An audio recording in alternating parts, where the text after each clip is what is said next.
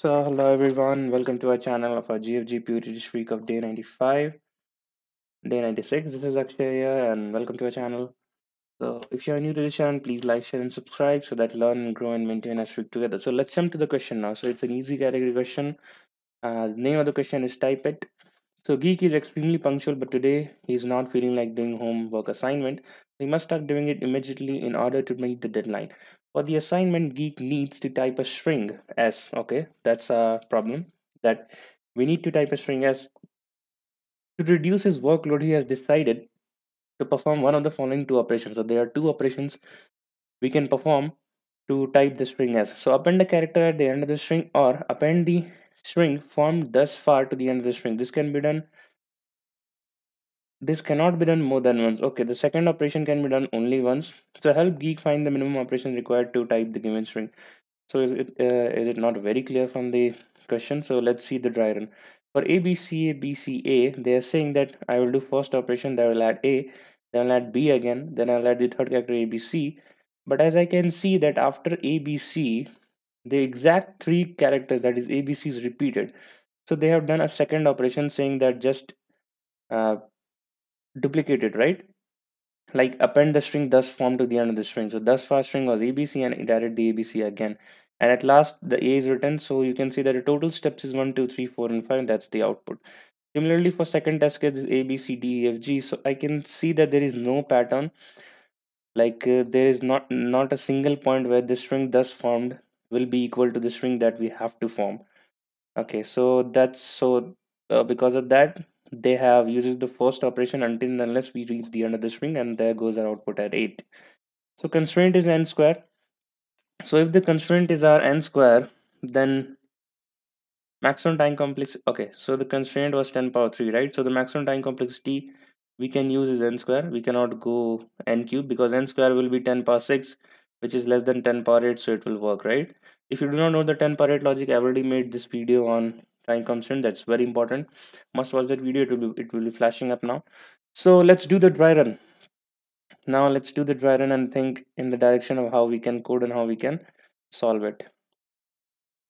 So let's take the test case, this test case, because there is an recurring strings, right?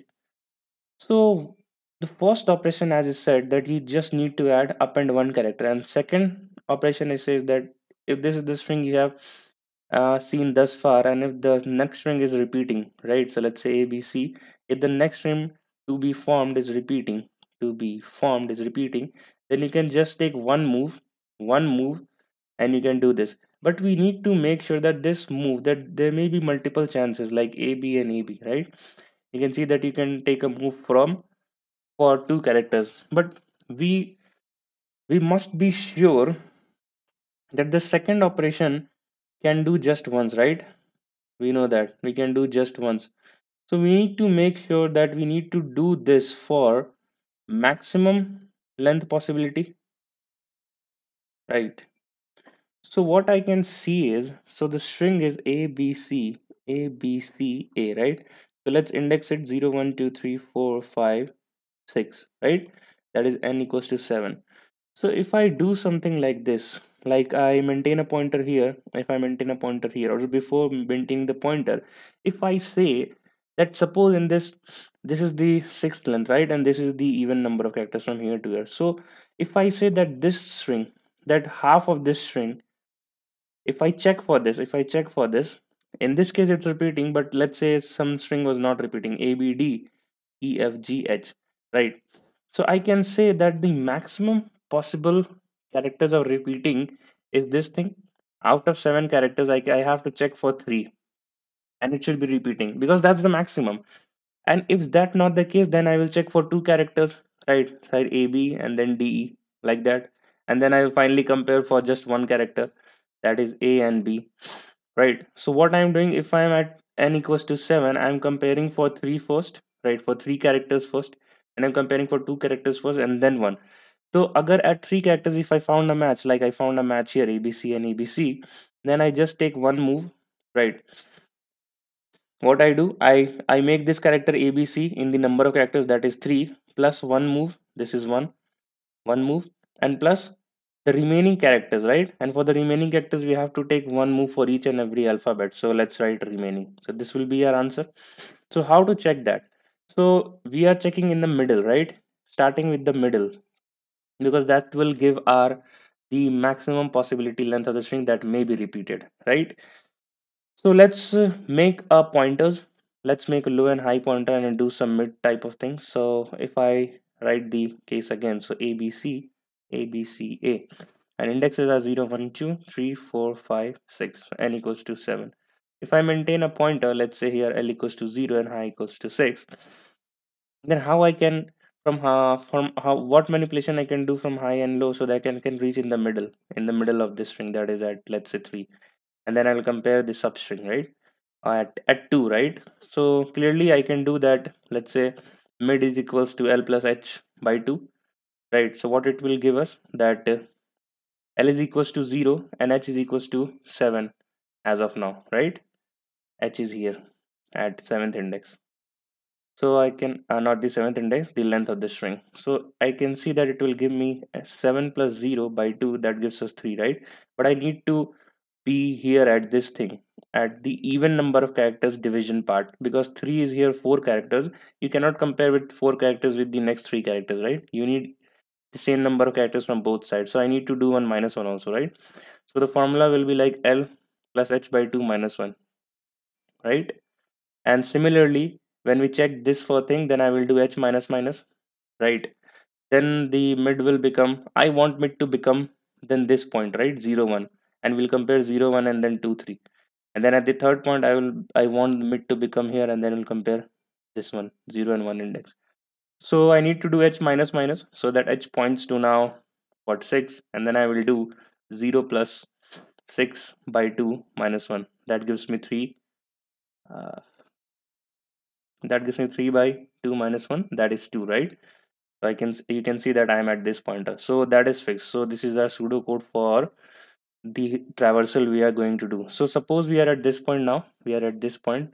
So what I need to check, I need to check key substring, I'm saying it as substring ss, from 0 to the index 2, right? From 0 to 2. But if you remember that the substring function, if you write 0 to 3, then that means it is actually taking the characters from 0 to 2, right? It is plus 1 for the higher index. So what I will write, mid is actually pointing to 2, so I will write 0 to mid plus 1. If it is equals to substring of from where this 3 to 5, and this for 3 to 5 I need to write mid is pointing to what, 3, right? Mid is pointing to here at 3 minus 1, that is 2. Mid is pointing to 2 as of now. Right. So it is pointing to 2 as of now, right? So what I can do, I need to check for 3 to 5. So I can write that mid is equals to 2, and I need to check for 3 to 5. But for 3 to 5 I need to write 3 to 6, right? So it can be written as mid plus 1. And how I'm getting 6, I'm just doubling the number of indexes from 1 to 2, from 0 to 2, I'm just doubling it. So I can write that double the index, 2 star mid plus 1, right? I can write that. So I will write here mid plus 1 comma 2 star mid plus 1, and it will be pointing to what, 3 to 6, right? And it will be comparing the characters of 3 to 5. So here the characters will be A, B, and C, and it will be A, B, and C. So there is a match, right? But since there is a match, the first three characters I need to build with the first operation, right? So I will just say, and this is the maximum possibility of maximum possibility of the character length we can use for the second operation. So from as soon as we get a match, we need to return the answer. I hope this point is clear. As soon as we get a match, we need to clear the answer, because we are already starting from the maximum possible length, right? So what I will do, that building these three characters will require 3 steps, but and we have the pointer as mid equals to 2, right? So 3 steps required. So I will say that mid plus 1, that will be pointing to 3. Then I need one more step for this second operation to make ABC into ABC. One more operation here to actually make the string as ABC and ABC, right? Now, now I have exhaust my second operation privilege. Now for the each and every character remaining characters, for each and every remaining characters, I need to do one operation. So how many remaining characters are there? So this index was pointing to 2 star mid plus 1, right? The last index. So I can say the remaining character is the number of total strings minus the index which I am present at, 2 star mid plus 1, right? I can say that. So that's our pseudocode, guys, and I think that's our solution also. So okay, I hope you guys were able to understand the intuition here, why we were iterating for the why we were making the pointers L and H, and we were considering the maximum possibility because we have this constraint of using the second operation just once, right? And as soon as we hit that there is a match, then we just return the answer at that point instance, of one, because it's just a matter of indexes. It's just a matter of making one move for each and every index.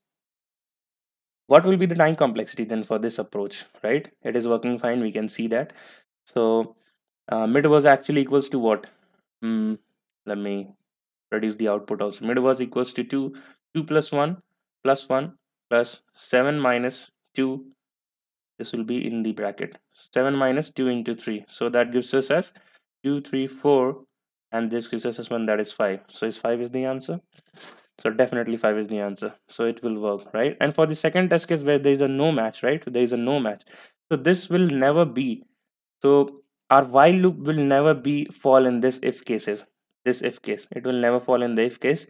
And after the while loop, for the just for the second case, we just have to return at the last n, right? Okay, so what will be the time complexity? So we are running a while loop from L is less than equals to H, and L is nothing but the zero index, and H is but the length of the string. So it will be O of n, right? And then for each and every iteration, we are running a substring function, right? So for that, the time complexity will be n, because after the Java 6, from the updation of Java 7, the substring was taking O of n time, because it extracts the sequence of characters from the string and then stores it into another string and for the checking. So it will be O of n star n, and space complexity will be O of n. Okay, so at the first sight you may see that O complexity is O of n, but since you are using the substring function of Java, that itself takes O of n, so that will be O of n square. And since the constraint is 3, 10 power 3, so it will be 10 power 6 less than 10 power 8. So if we are able to code this solution, this will definitely work. So let's jump to the coding section now. I hope the dry run and the intuition is very clear to you. So let's make the int n is equal to s dot length. And what we were doing that we were running a while loop. So let's run a while loop. So while less than equals to h, less than equals to s, and what was L pointing to? So int L is equals to 0 and int h is equals to n, correct? Okay, so we need to we need to always find the midpoint where we can actually see and compare the characters from one end, from one half to the other half. And if that's the case, then that's the maximum possibility characters we can perform the second operation for, and we will do that thing. So okay, so in this case it will be like 0. First thing will be like 0 plus 7 by 2 and minus 1, right? So it will give us as the index 2. That is it. And I have to check if the substring in the first half is equals to the substring in the other half. So substring into 0 plus 0 comma mid plus 1, right? Now I need to exact double these indexes, right?